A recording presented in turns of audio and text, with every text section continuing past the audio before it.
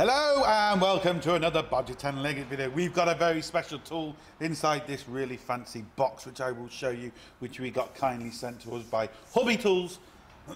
Now the problem with this tool is I knew about this a long time ago, which was the worst thing ever, because I knew it was coming and I wanted it like 3 weeks before I knew it was coming.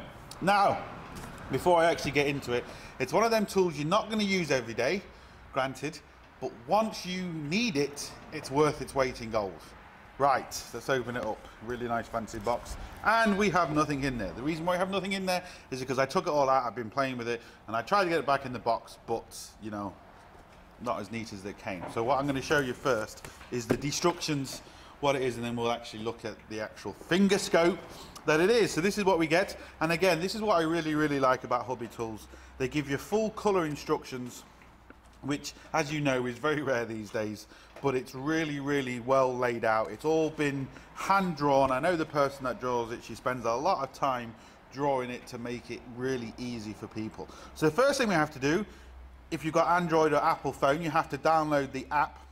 And again, it shows you how to do it. You go into the Play Store, you download what it says, depending on, you know, Apple or Android. Password is 8 zeros, you know. That really is as simple as that. So that's what the first thing you need to do, is download the app. Then it shows you what you actually get in the kit. It shows you how to put it together, and it does say click, because you do hear when you put this clip on the back of the battery pack, you do hear a really nice click. Then it shows you how to put the strap on the battery pack. Yes, I did say strap on. And then we have the actual finger scope here, and where to join it. They also give you a really nice phone holder, because obviously, you know, it's a app through your phone, so you can see what's going on when you have it connected. It's a magnetic base, so you can stick it anywhere in the car and you can have a look what's going on. Work by Wi-Fi or Wi-Fi. And not only that, you've also got a battery pack, so if you want, you can actually charge your phone from it as well. So that's what you get in it. Now let's actually look at the piece of kit itself. Sorted. So I've kind of got it all here connected. This is our phone holder, really nice, you know, good spring on it, magnetic, so you can stick it, obviously flexible, so you can stick it anywhere in the car where you have to work in, so you can see your phone. You have the connector here, so you can actually charge your phone or charge anything with a USB essentially. Then we have the charger for the unit itself, which is then just standard USB charger. This USB charger has nothing to do with it. That's the one I lost from home. I wonder where that went. I was playing with this at home, and yeah, and so was my daughter. I couldn't get it off her. Anyway, so we have the strap here. As you can see, that goes around your arm. Then you have like a belt buckle strap here as well if you want. This is your battery pack, and this is your actual finger scope. Now they do give you the little mirror, which you can see there, which when you plug that into the scope actually flicks it back up to a 90 degrees, so you can actually put this down a cylinder, for example, and look back up at the top of the piston or the top of the valves or anything like that. You don't have to use it on the end of your finger. You can, you know, use it another way, but you'll see why it's really good on the end of your finger in a few minutes. So that's really handy. We have a control right here for, as you can see, the light, so you can turn the light, you know, fully on or off depending on how dark the place you're actually looking into. And then it actually connects to your finger, which is really handy. So again, depending if you're left or right handed or whichever finger you want it on, which again we'll show you in a minute, but we'll show you just how good and handy that is. Now I know when I get into this, people are going to say, well, I'll just buy one of them and connect it to my PC and it's the same thing, but it just actually isn't, because you're going to be connected to the PC. This is strapped onto your arm. You're not physically connected to anything. You do that on a PC and you move away, because you're going to forget, you're going to bring your PC and everything with you. Your PC is going to be on your engine bay, it's going to fall and mostly smash on the floor. It's going to be a bad day. So it just isn't the same. So what we're going to do, that's actually what you get. Now let's see what the practical things are for this. It's like I said, it's going to be something you're not going to use every day, but when you do use it, it's going to be invaluable. For example, one thing that really comes to mind, when I first did an EGR valve on the Mark IV Mondeo, the 2-litre diesel, there is an Allen head bolt underneath, and I could physically feel it, but I couldn't get any mirrors, I couldn't get anything into it. And I couldn't work out what it was. It felt like a 10mm bolt, and I was having a 10mm span on it, but it wasn't. It was an Allen key. With this, you can see clearly. Yes, and I know what people are going to say. Well, I'll just get my scope that I've got and I'll just put it here like that, and I can see. But when you put your hand there, as you can clearly see, when my hand goes down, my hand's going to block the scope. So I'm not going to be able to see what I'm doing. The beauty thing about this is, as I turn my hand around, as you can see, the camera is still looking where my hand is. So I can feel around for the bolt or the pipe, whatever I'm looking for. My hand doesn't actually get in the way of it. That's the beauty thing about this. So again, you put your scope down there, you can see the bolt in your scope. As soon as you put your hand in there to do something, your hand's blocking it. So that's the really, really good thing about this. So what I want to show you first is I'm just going to show you inside something just so you can see how powerful the light is. Because obviously when I show you it at the back of the engine bay, there's going to be a lot of light there, so you're not going to really see how powerful this is. So let's get somewhere where it's kind of dark and you can't see anything, so you can see this bad boy in action. Right, so as you can see, I've got the unit switched on. Let me just bring my phone up here, and you can actually see when I turn it, just look at the detail you can actually see from this camera. That's on my blue mat.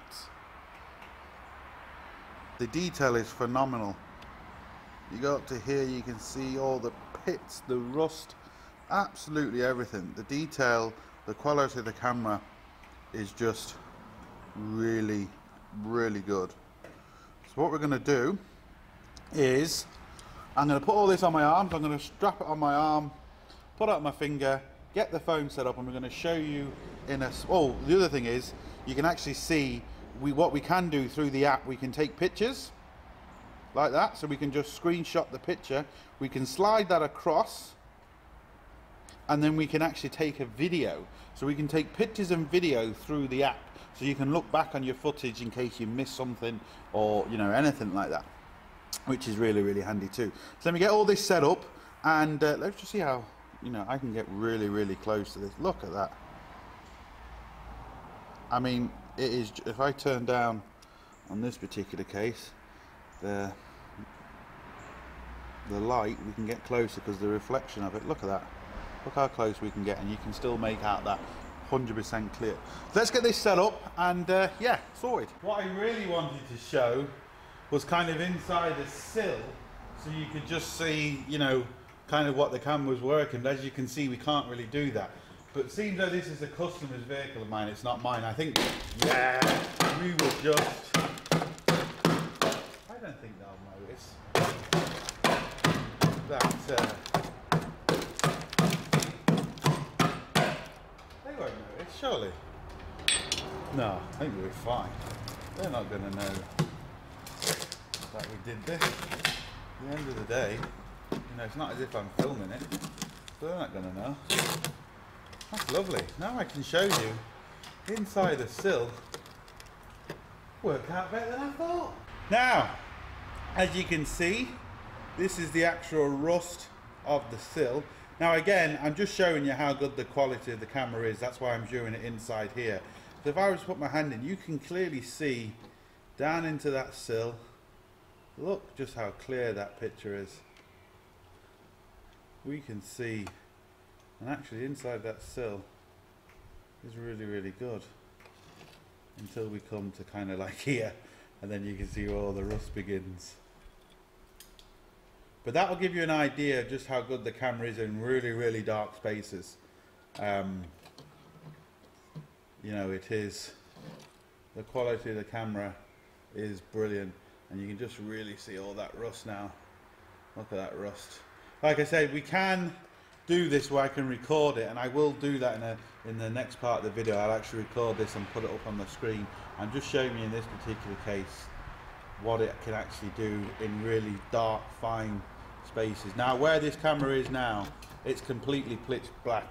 If I was to turn the light of the camera off, as you can see, you can't see anything. That's how dark it is in here now. So when I turn the light of the camera on, you can see and look. That is, the picture quality in that is fantastic. Now let's get you inside an engine bay where you'll be using this a lot more. Sorted. Right, okay, this is another kind of demonstration what this could be used for. As you can see, I've got my phone hooked up there and it's following around what I can see. And what we're going to do is, oh Stephen! What we're going to do is, we're going to see where the adjuster is for the handbrake. Because sometimes there is holes for an adjuster for the handbrake, but there's no adjuster there. Or sometimes there's a couple of holes, or sometimes you just can't see what is there or isn't there. Right, here we go. Here's another kind of little demonstration you can use this for. Stephen! Stephen! Turn upside down, there we go. Stephen! So what I've got, we're going to adjust some brakes. You can just see the hole here, where the brake adjuster hole is, where my finger is, just here. But sometimes in some cars there's a couple of them. There's maybe one at the top, one at the bottom. Sometimes there's no adjuster behind it. Sometimes you haven't got any at all. So at least with this we can have a quick look inside and we can actually see. Now if you look at the camera or the phone at the top, let's get, and there we go, there's the adjuster wheel, or there's the threads on the adjuster, which is really handy to see, because if them threads are rusty, then you know you're not going to be able to adjust it. You come along here and there's the actual adjuster. And what we can also do, if I just get my hand in here properly, or use my other hand, because the wheel's in the way, we can actually see a bit more into it. Nice and quick and easy. And now there's the adjuster. We can see the adjuster wheel there, we can see the threads, and what we can also do is just have a quick look around to see if we can see anything else that shouldn't be in here, or any wet or anything like that, before we adjust it. And it looks to be good. But it is very important to see them threads. Once you see the threads, we can actually see if we've got an issue. Can we adjust this? Are the threads rounded or not rounded, but are they cross-threaded or anything like that? And that all looks good for us to actually adjust it. So it's another handy thing you can use this for. And what you can also do, I'm sure, let me get my screwdriver. And I'm going to do this and try and film all at the same time. Now what I can actually do, I might have the wrong screwdriver, I think this is a bit too long, but as you can see, we can actually get the screwdriver in at the same time. I do have the wrong screwdriver. Right, hopefully you can see this, you should be able to. We'll just get it, there is the wheel I need to spin. Hopefully this screwdriver is the right size now. You should get the idea. And there we go. As you can see, I can adjust this just by looking at the screen, and I can see which way it's going and all that. There we go. Well, how cool is that? We can see the threads. Sometimes you don't know if you're actually doing it the right way or not, if you're going in or out. If you count the threads, which we could easily do, 1, 2, 3, 4, 5 threads, if we twist that a few times and there's 4 threads, well then we know we're going the wrong way. So there we go. We'll now try this bad boy in an engine bay.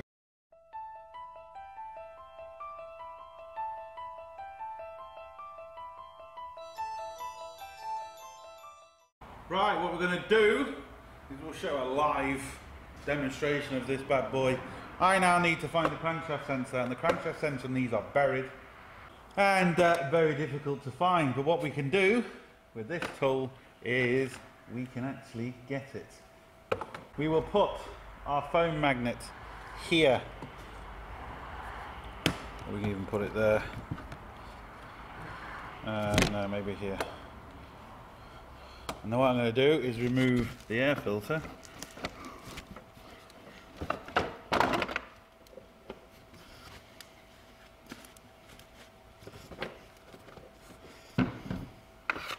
Now, we're down here, and I can't show you on camera, but I'm able to show you through our fingerscope exactly where it is. So let me get this on, turn it on, put this on my arm. Sorted. Right, just to let you know, I'm going to be pointing down here. That's the camera. This is on the gearbox side of the engine, where the water pipes go and the oil separator for the water, the thermostat and everything down there. But I'm going to zoom you into the phone, and then you're going to be able to see what I can see. So let's see what we can see. And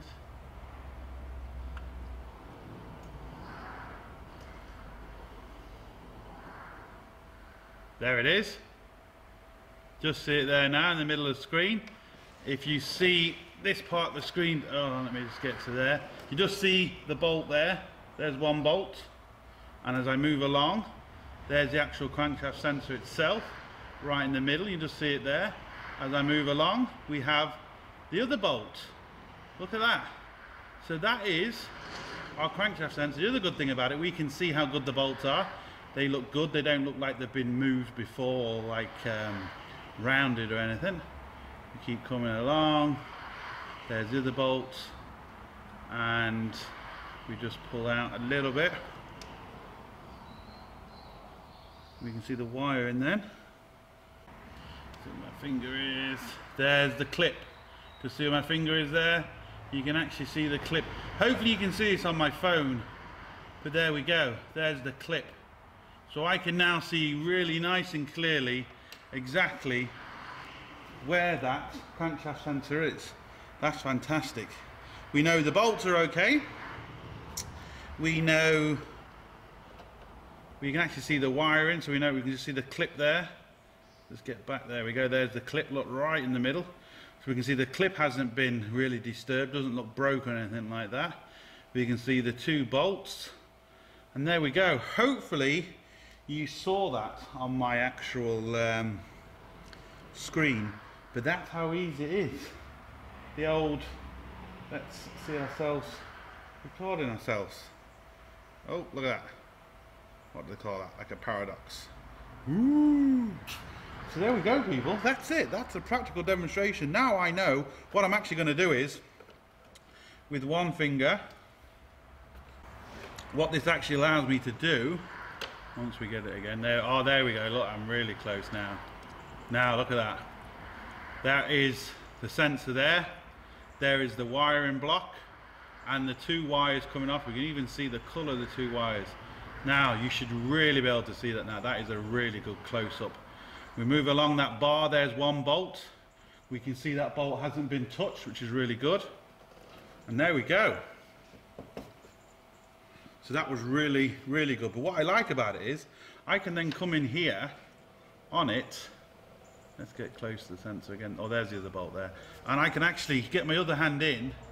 So I now know I am on the sensor here. And I can feel it and see it and do whatever I need to do with it. Absolutely brilliant. So for them things you cannot see, let's just go inside here. Look at that. Oh, what is that? Oh, I know what that is. It's one of them dandelion things. Look at that. You see it in the middle of the screen there. There we go. And that's pitch black in there, people. Absolutely pitch black. It's one of them dandelion things. Yeah. So there we go. You can even see a dandelion inside your head. Not sure what happened to end this video. As you can see, I've still got the plague, but I'm a man, I don't talk about it. It's no big deal. It's only the plague. I'll shake it off. So there we go. You can see the Fingerscope in action. It's one of them tools that once you need it, like I said, it's worth its weight in gold. I'll make sure all the links are down below to where you can contact Hubitools. You can find out where your nearest dealer is. They'll tell you the price. They'll tell you absolutely everything. And as always, don't forget, please like, share, comment and subscribe. Most importantly, don't forget, get your hands dirty. Links up here, links down below. Check out my Facebook, Patreon and all that. Everybody, sorted.